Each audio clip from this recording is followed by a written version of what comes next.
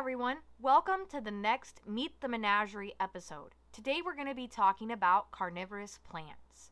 So first off, I just wanted to take a moment to say thank you to everyone who has liked and subscribed to my channel and my videos this far. Now, all the carnivorous plants that you are seeing in the video today are plants that currently reside in the menagerie. Now, the first question I get asked is, what exactly are carnivorous plants? Why are they carnivorous?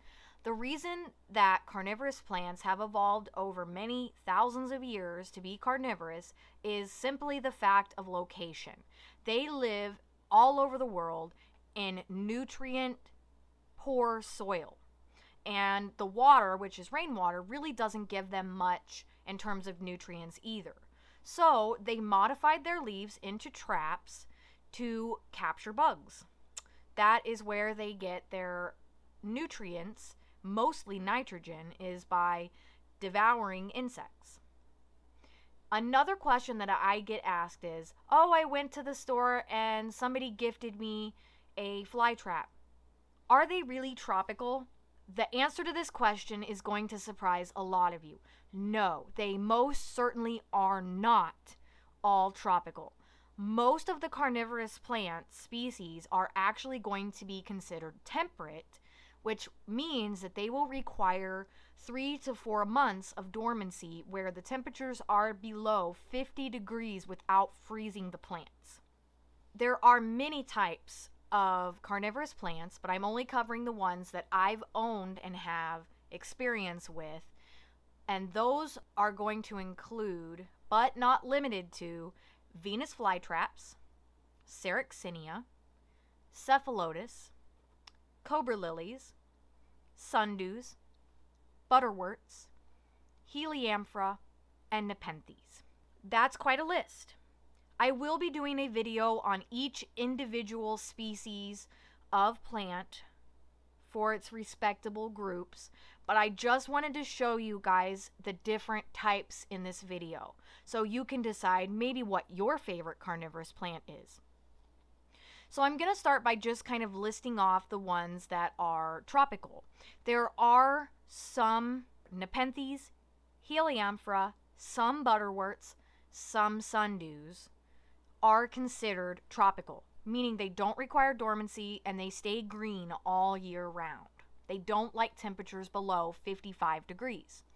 Now, the rest of the plants, like cephalotus, cobra lilies, North American pitcher plants, aka Sarracenia, and Venus flytraps, the other half of the sundews and butterworts all require dormancy, which means they will sleep through the winter months and go through a short period of no growth and some dieback on some of the previous year's pitchers.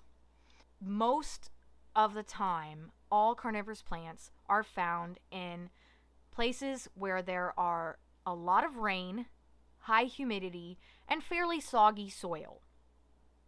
Some species of plants like cephalotus, nepenthes, and helianthera and butterworts do not like soggy soil. They like the soil to be moist, but not sopping wet. They will not be found most commonly in a boggy situation. Now, there are a lot of Venus flytraps, sundews, cobra lilies, and North American pitcher plants that are going to be found in those classic bog gardens. You know, those really soggy, wet areas with high humidity and a lot of sun. All carnivorous plants require high sunlight and high humidity and fairly consistent temperatures.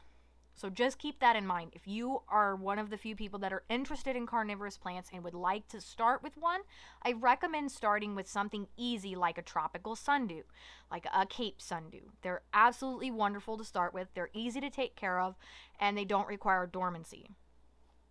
Another easy to start with plant is nepenthes. Nepenthes are fairly consistent. You can put them in a west-facing window, and then just make sure that your humidity is about 50 to 60%. As long as you get like an easy to start with clone like a Miranda or a Lata or Ventricosa, super easy to start with. Highly recommend starting there. A lot of you may or may not have more questions, and I will go through in my next set of videos, when I start doing the individual videos for each species, to tell you exactly how to care for them, how to propagate them, where they're found individually, things like that. I just don't want to overload you with too much information. I was just doing a basic video to get it out there and show you guys the specific different types of plants that are out there. Stay tuned to see more of the plants in my collection in those individual videos. I will also answer any questions you may or may not have in the comments below. And of course, thank you for liking and subscribing. Feel free to comment down below your favorite carnivorous plant or any questions you may have. If you want more information on a specific group of carnivorous plants, don't worry, those videos will also be joining the lineup. Feel free to request those in the comments below as well. Thank you, everyone. Have a great day.